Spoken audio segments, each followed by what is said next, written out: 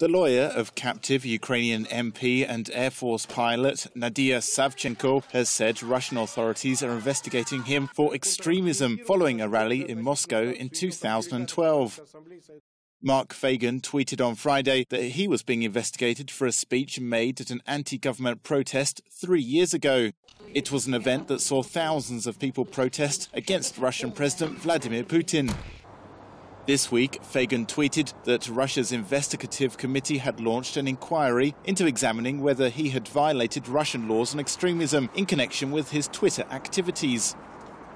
Feigin represents 33-year-old Nadiya Savchenko, who is officially charged with involvement in a mortar attack that killed 2 Russian journalists covering the conflict in Ukraine.